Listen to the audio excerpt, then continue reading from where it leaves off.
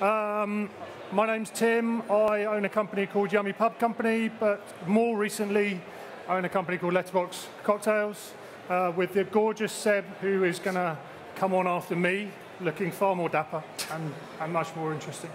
So where do we start? So my business is a pub company. I own 4 sites, turn over about 6 million quid. Then in March last year, government said, shut your pubs, mate, you can't do anything. So we did stuff for, we fed the homeless, we did homeless meals, and we did isolated meals out of one of our sites on a shop. We were really busy. We needed to protect 6 of our team from furlough that weren't eligible for furlough. So everything we did was to raise money to be able to pay their wages, and that took up all of our time. We took all of the stock from all of our pubs, 160 grand's worth, to one pub, which is in Surrey, and flogged it all at a shop. But we were struggling to sell the spirits. Nobody really wanted to pay the price of spirits versus supermarkets. So we started mucking around with milk bottles, decanting cocktails, giving them away, just having a bit of fun. Didn't really go anywhere. Reopened the pubs, carried on trading through the delight that is the pandemic and attempting to trade through them closing the sites down. And then when we closed in December, just gone, we decided to really push ahead with this. So this is an intro. Mine, you don't get to drink yet, but you can take home. So come and grab a box. I think I've got enough for everybody, just about. Made fresh this morning. Basically, they are a range of fresh-made cocktails that we send out in the post. And they're all made freshly in my pub in Surrey. We've built a new bar. They come in a box like so, fully gift-wrapped. So they're gift-wrapped inside and then come in a pouch. And this is a lemon meringue pie. So we send out all the fresh ingredients. You shake it up, chuck it in the fridge, put it in a glass. Away you go.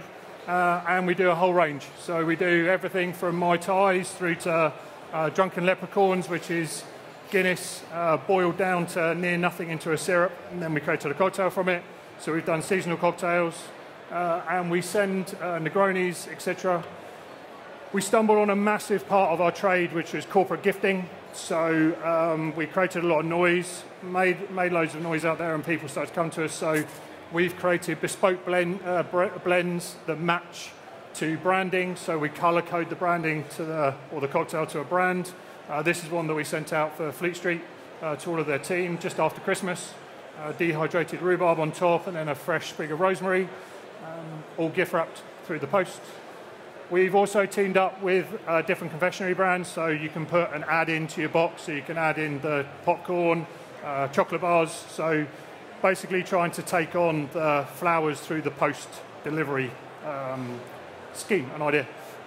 We do things and just muck around. This one's a candy floss, so you get a lemon sour and then the candy floss is separate in the pouch.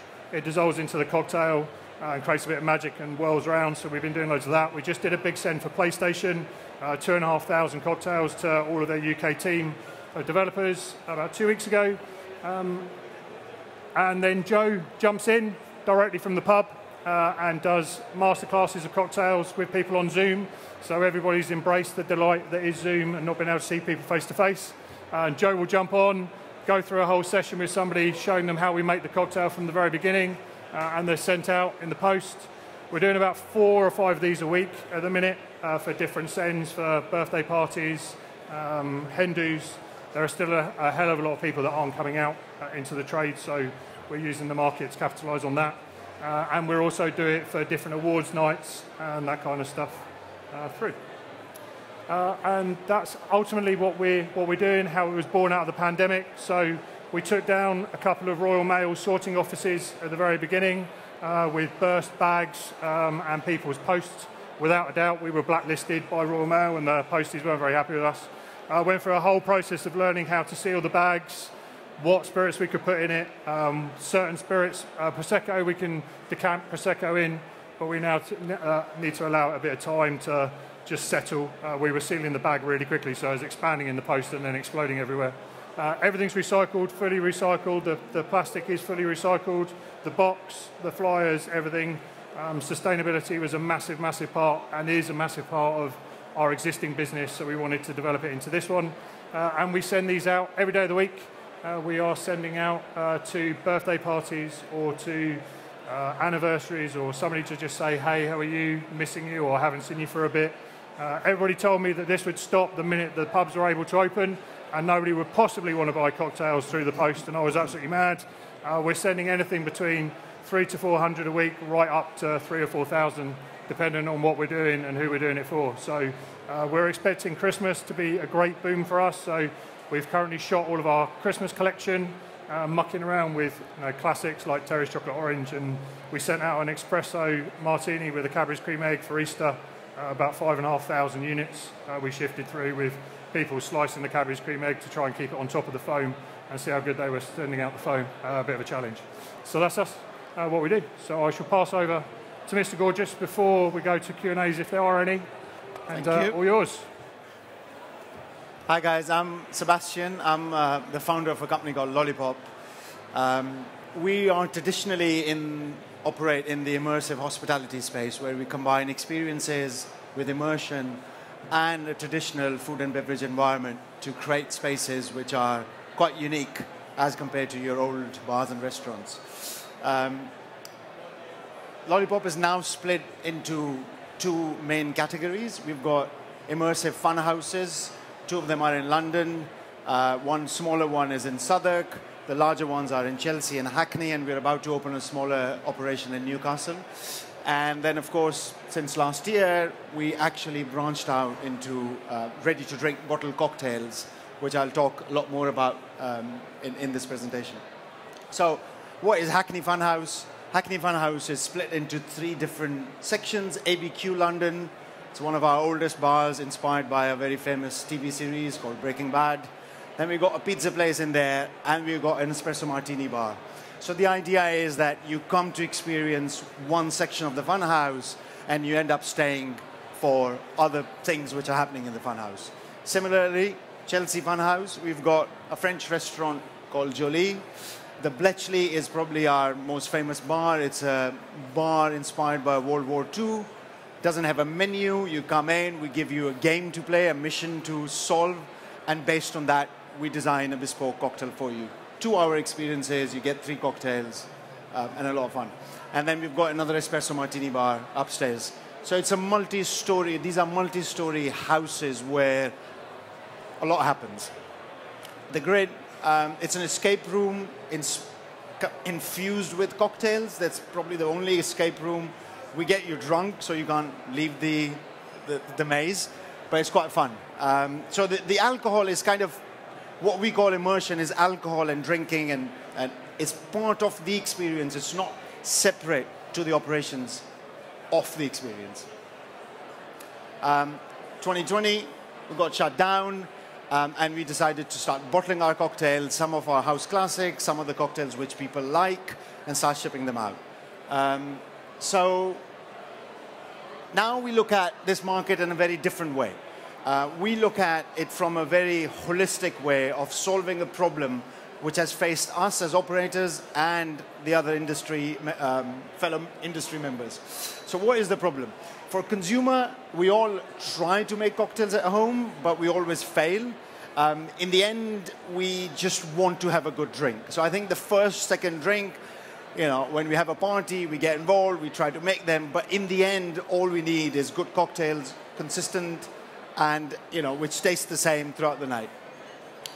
During the pandemic, we saw that a lot of people moved away from wine, which was quite a substantial cultural shift. So, you know, you'll sit at home, you'll open a bottle of wine, and you'll watch Netflix or whatever, but a lot of people got bored of that. So novelty started kicking in, and that's where cocktails became quite interesting for at-home entertainment. That's the major thing for the consumer. So we predominantly for the last 1 year have served consumers because, you know, it's single serve, comes in a bottle, comes with a garnish. All you have to do is pour over ice, put the garnish, and you enjoy the cocktail. And now you can shake them for the theater, but we see a lot of people just want to get on and drink those cocktails.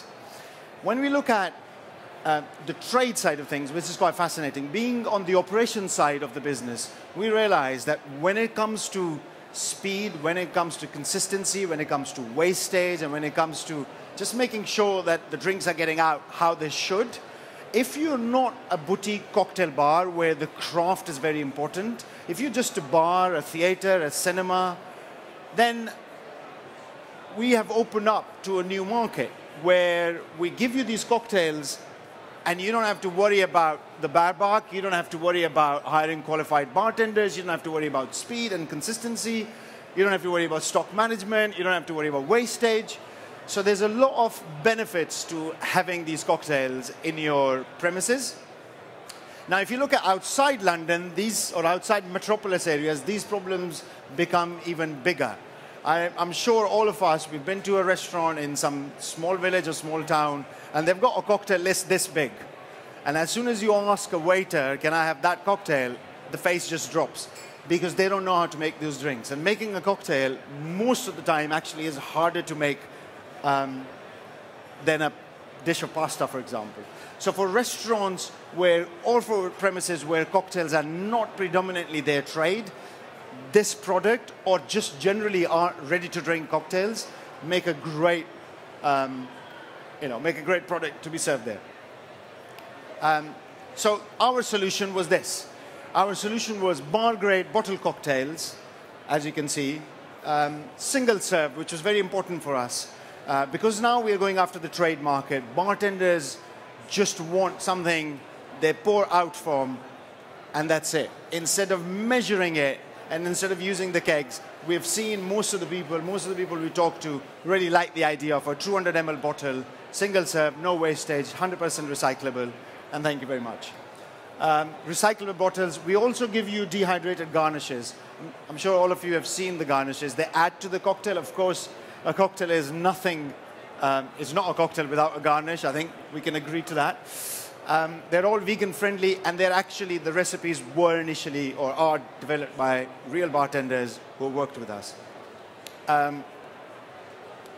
So just talking about the market globally, we all know the market is on fire. You can see around here, this is very heavily spirits-led exhibition, but there are a few ready-to-drink cocktail operators. But the space is open. There is no market leader right now. There's no go-to company if you think of ready-to-drink at home or on premises. But the market is growing. It's expected to grow up to 1.7 billion globally in the next 3 to 4 years. That is a 12.5% year-to-year growth.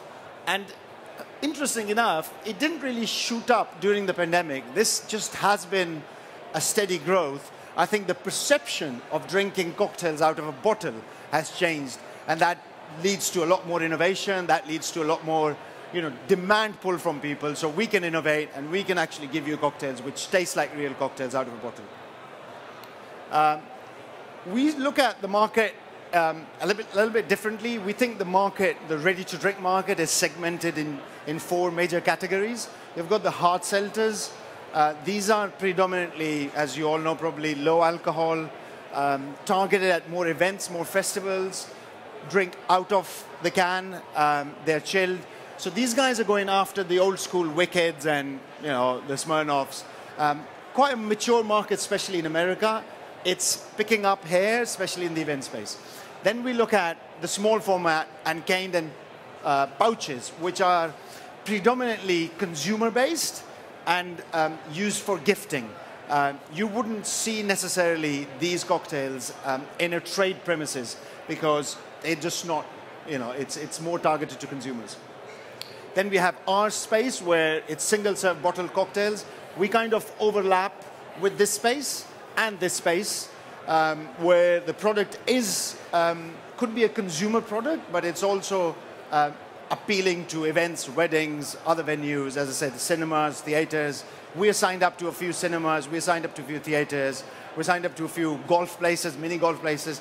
Wherever you need speed, but you don't potentially need a bartender to make those cocktails, the product really works there. And the last bit is the cocktail kegs and larger formats. So 1 liter cocktail bottle or keg. So they are almost exclusively trade-based. So we kind of sit in the middle of gifting and consumer and trade. And we like the format which we have. This is quite interesting. The distribution of ready-to-drink cocktail market is predominantly through hyper and supermarkets. Now, in the UK or in Europe, actually, that is not even, we haven't even scratched the surface. You're not in any supermarket. We're not in any supermarket. But in the US, you can see it's clearly supermarket-led. So it's a big potential for consumers or suppliers in Europe. Online and liquor stores, of course, but we don't see any on-trade sales here. I guess it's a very new domain where these cocktails start being sold to other venues and other bars and other restaurants. So we expect the trade-on sales of ready-to-drink cocktails to grow substantially in the next few years, especially larger venues, especially where you potentially can't or don't need to hire experienced bartenders. These could be theaters, cinemas, hotels, airlines, you just name it, weddings, pop-ups, anywhere where you need a cocktail but not a bartender. So, a day in a bartender's life. Now, again, this is certainly not for cocktail bars where the craft of the cocktail is very important. These are for bars where volume and speed is very important. An 8-hour shift, if a bartender is making fresh cocktails, it takes 2.5 minutes minimum for a cocktail to be made. That would lead to a revenue of £2,000. Our cocktails can be made and served in 30 seconds. That can potentially lead to a revenue of £10,000. When we looked at these statistics, in one of our venues in Hackney, where the delivery of cocktails need to be consistent and fast, we actually started serving our own cocktails. And one of our staff members, I've seen her pouring a cocktail, being on the phone and slicing a pizza at the same time. And that was magic. And that's in a time when staff is quite problematic. We've got a problem in our industry. That really helps where you don't have to come in and batch these cocktails. You don't have to worry about wastage. You don't have to worry about stock management. You don't have to worry about so many things which come with running a cocktail bar, but you're still serving great cocktails. Our journey, lockdown 1.0, happened on the 20th of March when we were told to shut down, 2020, and we shipped our first box on the 26th of March. So in 6 days, we launched a whole new business with an e-commerce presence. And since then, we've sold over 100,000 bottles. We've had a batch production in a bottling unit. And now we are setting up our own bottling unit, which will open in October 2021, which is next month.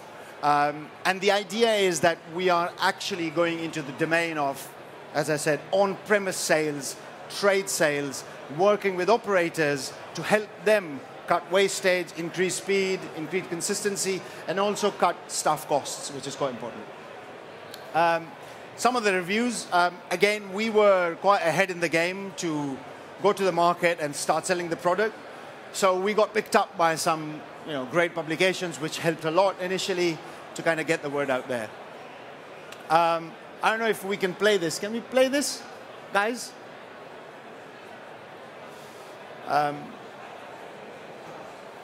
We've got a little video. Can we play a video? If you just click on it. Does it have sound? It does. It doesn't matter. And you can play the sound. That'd be great.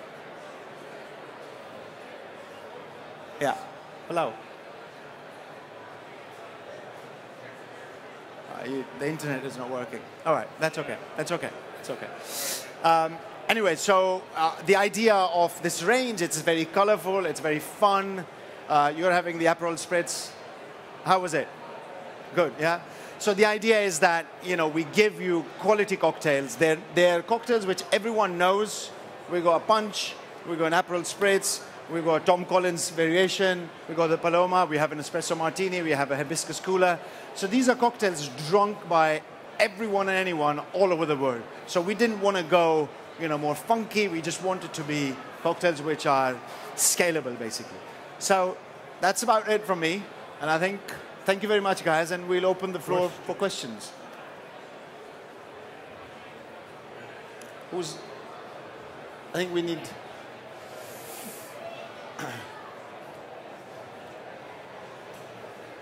Thanks very much.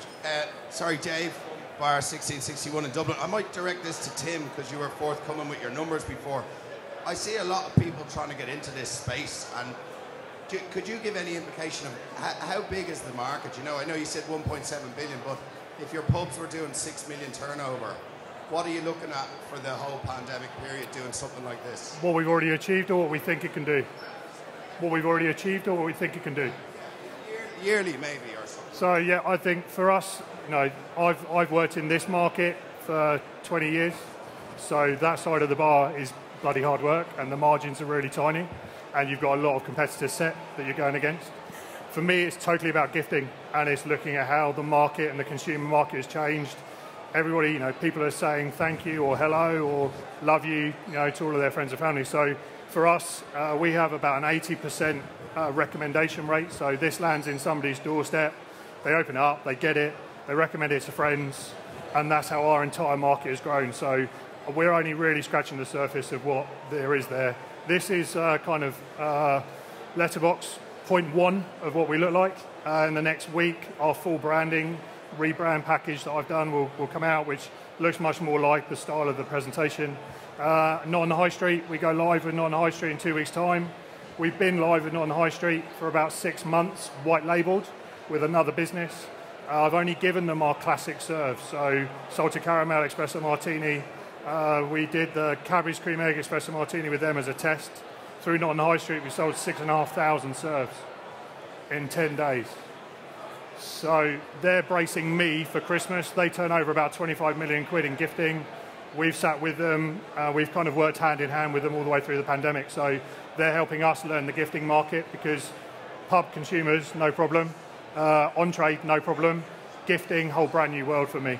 You know, and how you respond to people's complaints. You know, we lose some of these boxes with the courier service, especially at the minute, and how quickly we can get a box back out. If we miss somebody's 21st birthday, you know, how long it takes us to get those out.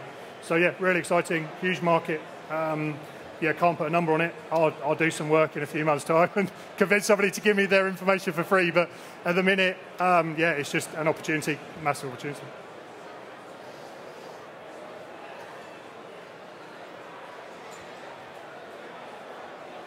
Hi guys, all right. Thanks for coming to talk today. My name is Paul from MT Food and Drink. I had a question for both of you guys. It sounded like you guys grew your companies very quickly. Sorry, I can't. You guys grew your company very quickly from a short space of time, or the concept. I was just wondering how you guys manage upscaling, I guess, the demand and meeting the demand with free supply. Go first, or? So when the demand kicks off. Yeah, so when you first launched... Yeah, it was a nightmare. Yeah, so it was... so just I'll pick up on... Sorry, I don't know. I'll pick up on your question about the market size, for example. So before we launched the range, there was a competitor, I won't name them, but they're based out in Essex. And they're quite big. And what we heard was they were doing £250,000 of sales every week. So that's just for the numbers. So what happened when the lockdown happened? I just went through the roof. So it was a very challenging time for us when, you know, Christmas 2020 happened. It was just this. There was nothing else. And, you know, 2 of our bars just became into factories. And at that time, we were not factory producing.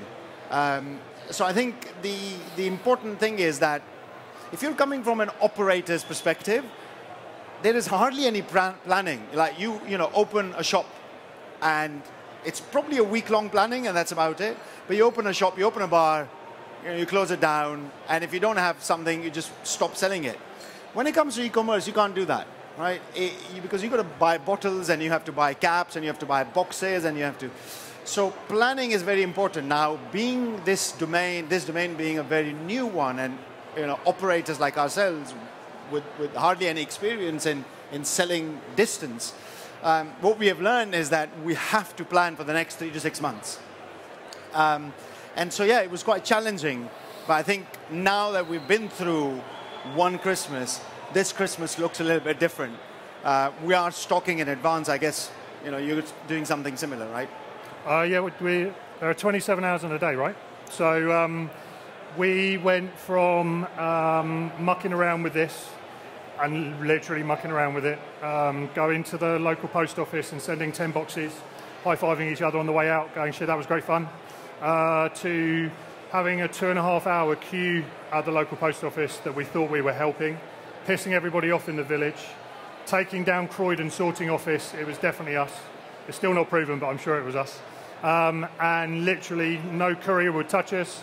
You couldn't get these boxes. Cardboard had run out pretty much in the UK, so if you're a big guy, you could get it. I had to call in some favours from people that I knew just to keep us going. We went through about 20 different variations. At one point, we had a letterbox that was that big because everybody was at home, so it didn't matter, right? We didn't have to put it through the letterbox. Now we've built a purpose-built bar in my pub, which is in Surrey. I have 2 full-time employees on it. Joe, who's my success manager of the site, and that was his job to run the business, owns 25% of this business. I gifted it to him when we started, and yeah, he oversees it. I have 56 people that work for me in that building. When we get a big order come in, we just reach out to the team and ask them to step in. I'm determined to keep it handmade. I'm determined to keep it fresh. These were made this morning. It's not that difficult for us to keep it as part of the production and what we're going with. If I have to move to a warehouse, then great, high five. But if I can keep it in the bricks and mortar that I pay a bloody fortune for already, then it just costs less money on the business rates. And we run a business from that.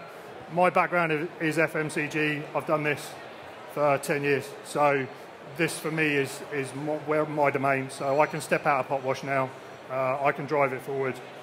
We've got the pubs operating at absolute full tilt. And we've put 40 more people into our business since we reopened back in April. So I can concentrate on this, have some fun. And that's what it is really. It's all about having a bit of fun. If it works, it works. If it all goes down, we've lost nothing. We've gained some experience, we've had a bit of fun, we've learned some new things. So that's what we do.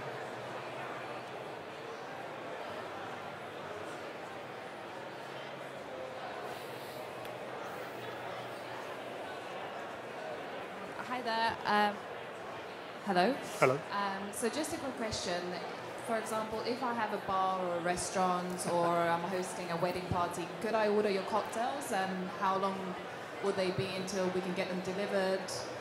Is this something that's, takes weeks or days? No, so as I said, like our product is quite different from Tim's product. We are prepared. We've got, these pre-batched already and pasteurized. So the shelf life on this is 12 months. It's so it works for trade. And if you order a box today, you'll get it tomorrow, guaranteed. So for consumer, these retail at around £5, £6 a pop if you buy in a box. For trade, we're looking at 250 to 280. So if you buy it for 250, all you have to do is pour it in a glass, and it becomes a £10 cocktail. I think that's great. So if you are opening a bar or a restaurant where you need cocktails, please get in touch. That answers your question? Yeah. Any more? No more? I think that's about it. Come on, don't be shy. Okay, Any more questions, guys? So you've sampled his, you've tasted his. If you want to take one of mine away, you're more than welcome. It's all yours. And thanks for having us on The Cocktail Lounge. Yeah, thank you.